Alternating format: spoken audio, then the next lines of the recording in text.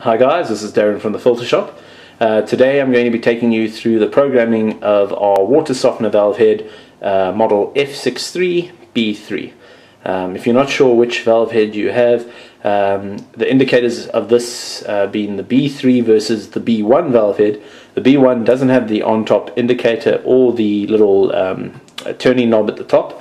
Also, a difference between the two is that the B1 doesn't have these two little connections at the back, one of which you see here has a small little turbine in here.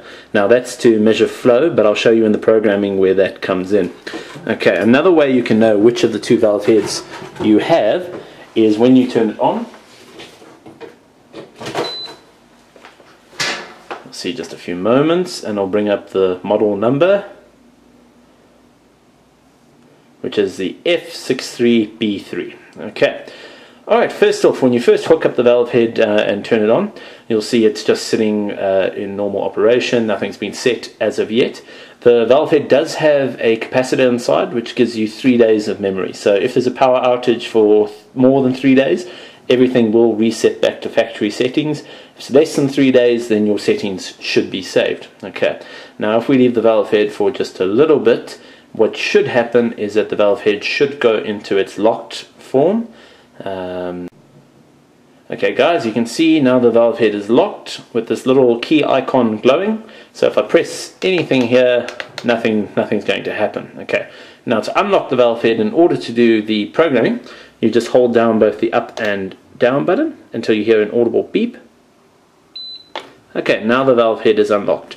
To enter the settings, you will press on this little set button here, press once. Okay, now the little spanner icons come on, showing you that it's ready to be programmed.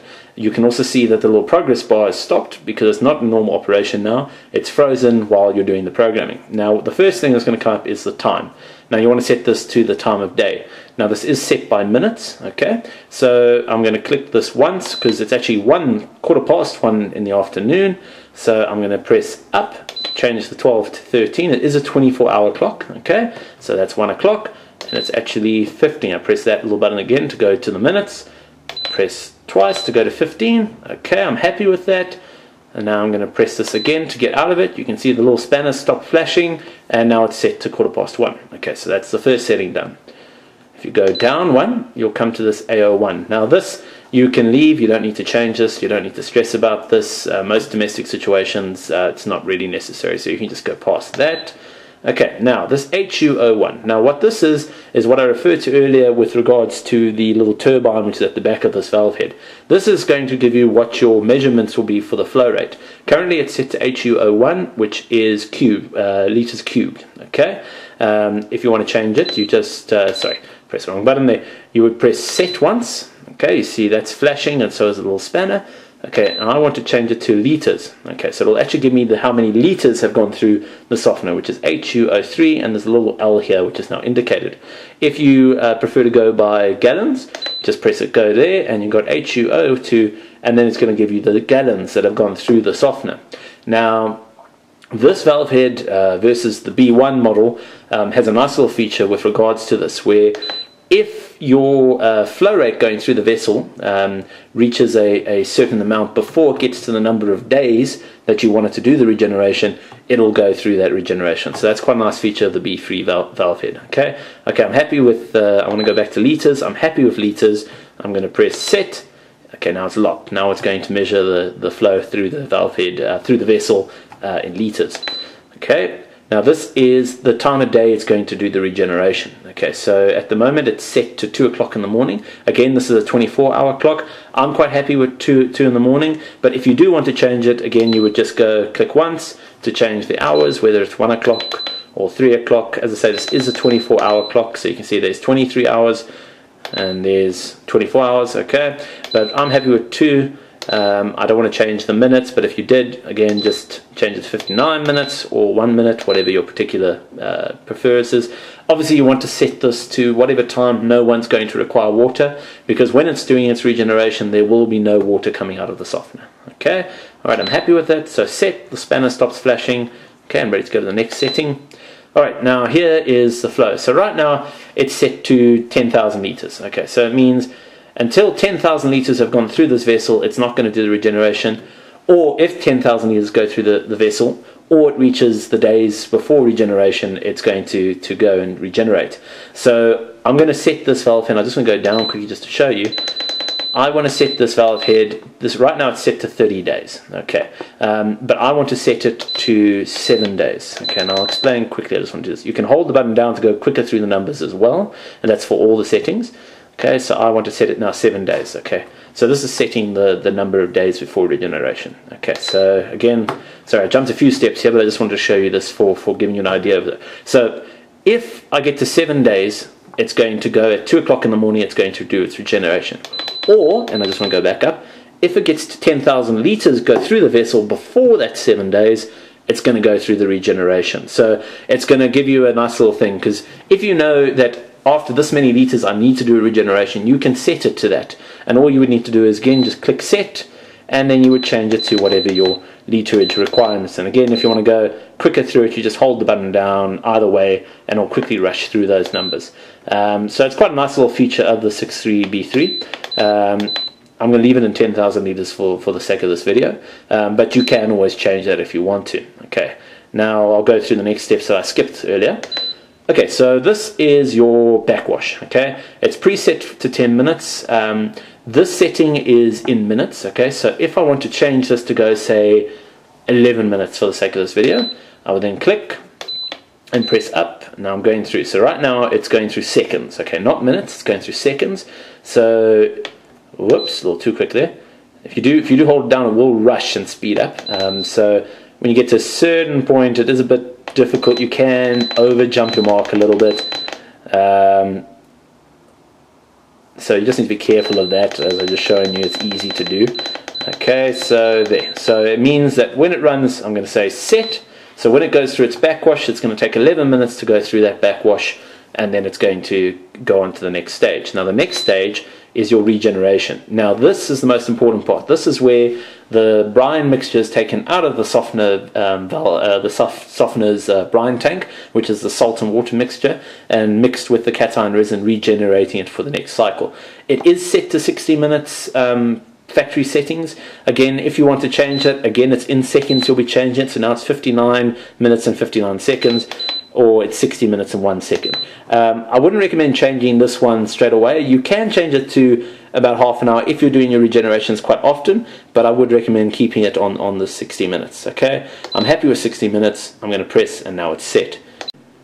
Okay, this is the brine refill. You can see up with the little arrow showing the brine refill refilling the tank. Okay, so what it's doing now, it's putting water back into the brine tank. 5 minutes should be enough. It doesn't take long to fill the brine tank, so I wouldn't bother changing it. But if you want to, just press it once. You go through here, it goes through here, and that's fine. Okay, but I'm happy with 5 minutes. I'm going to leave it. Okay, the final stage is your fast rinse. Okay, indicated by that little item there. So it's set to 10 minutes right now. You can change it if you want to. You can make it a little shorter if you want to. I wouldn't recommend it at first. It's something you can play with later on, but I'm happy with it at 10 minutes. I'm going to leave it at 10 minutes. Okay, press set. Now it's all set.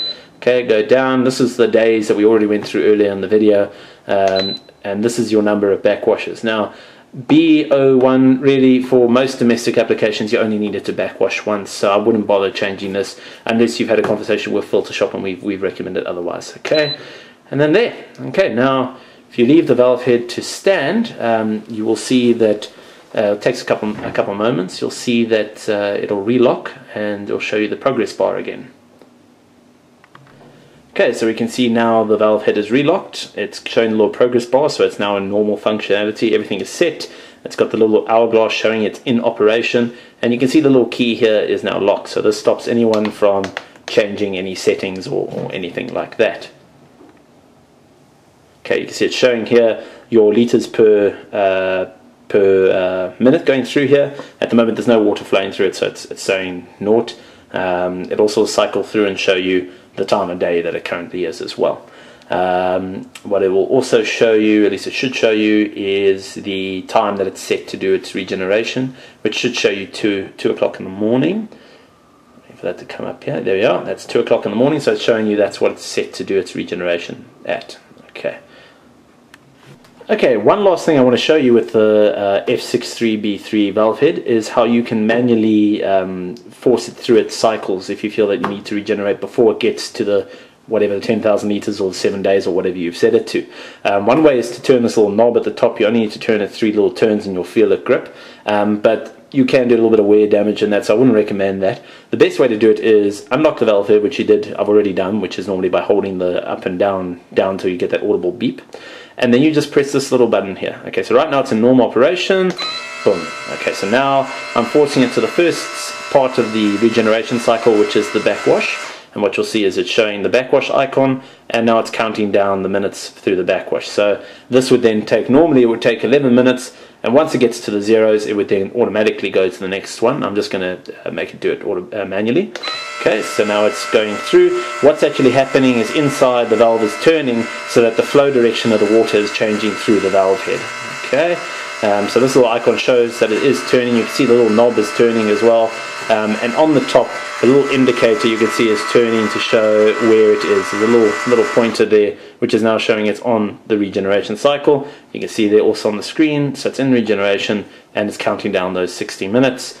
And then again, if you want to jump through that to say your brine refill stage, you just need to press it once. Again, the little indicator turns to show that it's going there.